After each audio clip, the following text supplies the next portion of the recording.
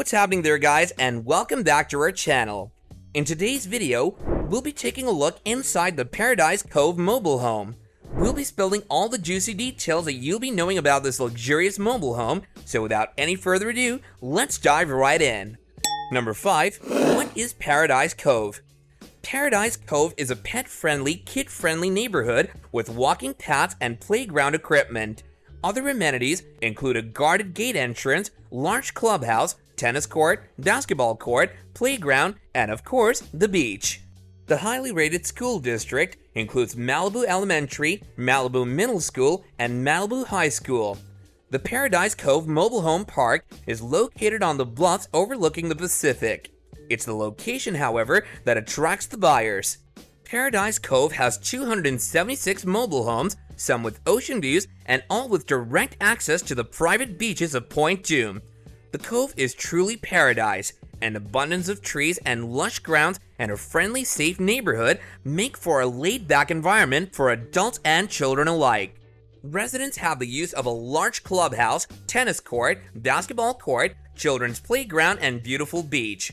The nearby Paradise Cove Beach Cafe makes dining out simple and convenient. The history of Paradise Cove Mobile Home Park dates back to the 1960s when it became a popular beach vacation spot. Paradise Cove has been seen in movies and TV shows, including Rockford Files, X-Men, and Baywatch. Over the years, the vacationer's paradise turned into a thriving neighborhood and became what we know as Paradise Cove Mobile Home Park. Number 4. The Origin. In 1979, David Carter, then a 30-year-old surfer, decided to move from Maui, where he'd spent a few years chasing waves and making surfboards, to Southern California. He and his wife were in search of that real estate oxymoron, an affordable place close to the ocean where they could raise their 2 sons. On the advice of friends, they went to visit a curious little subdivision called Paradise Cove, a private waterfront community of 265 trailers in Malibu.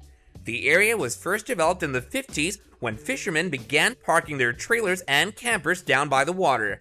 In the 70s, the cove's owners graded the bluff above their original plot, which at that point had 100 trailers, to make space for an additional 165 double-wide units. Carter bought one of these larger mobile homes for around $70,000, the going rate at the time.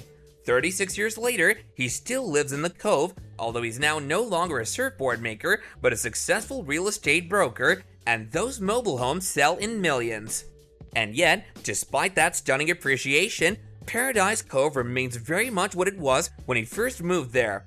A laid-back, humble 85-acre classic California beachscape populated by people who want to live within walking distance of a secluded stretch of the Pacific Ocean. The difference, besides prices of course, is that although people once came here because it was all they could afford, the Cove's new generation of residents, including entrepreneurs, financiers, and a handful of actors, designers, and filmmakers, come here because they want to, because the area represents an antidote and at times a rebuke to the sprawling estates of nearby Los Angeles, where some of them maintain their primary residences. The other thing that attracts these newcomers to the community is its coziness, its very sense of community, hard to avoid when your neighbors are just 10 feet away, and the unlikelihood that it will ever be developed. There are still just 265 trailers here, and no room nor plans to add more. Number 3. What are the advantages of mobile homes? With a mobile home, you don't own the land that you're parked on, but rather pay a monthly fee akin to the lease for the plot. Now this understandably gives people pause, because if they lose the land, what exactly are they supposed to do about that? Except there are 2 more elements that come to play here. 1. A mobile home park is one of the least expensive ways to get into an insanely expensive area. 2. These particular parks have tons of protective clauses built into the leasing system, which means that nobody is up and selling the park and kicking you out. Whatever you picture in your head when you think trailer, that's not what we're dealing with here. Sure, some of the houses are more traditional mobile homes, but the vast majority are manufactured homes that residents have built on the chassis of a previous property. They're massively less expensive than traditional stick-built, are infinitely customizable, and are, when done right, stunning. Many residents buy smaller homes as weekend or summer getaways.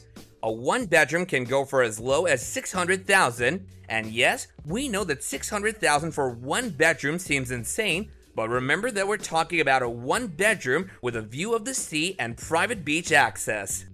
Number 2. Which celebrities live in Paradise Cove Bluffs? Paradise Cove has been called home by big-name celebrities, including actors Minnie Driver, Pamela Anderson, and Matthew McConaughey. In fact, fashion designer Betsy Johnson just listed her pink mobile home, which is located in the park, for $1.95 million. Number 1. Who's the owner of Paradise Cove? Paradise Cove mobile homes were developed in the early 1960s as a beach rental vacation spot with 71 homes in the lower section. A decade later, the park was sold to the Kissel family, which then developed 200 more spaces in the upper areas of Paradise Cove, creating what we now have as this wonderful neighborhood.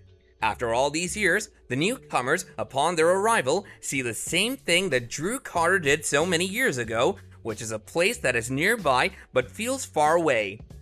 This brings us to the end of our video. So, what do you guys think? Do let us know everything in the comments section below, and lastly, don't forget to give this video a big thumbs up if you enjoyed it, and also don't forget to subscribe to our channel as well as hit that bell icon. Catch you guys later!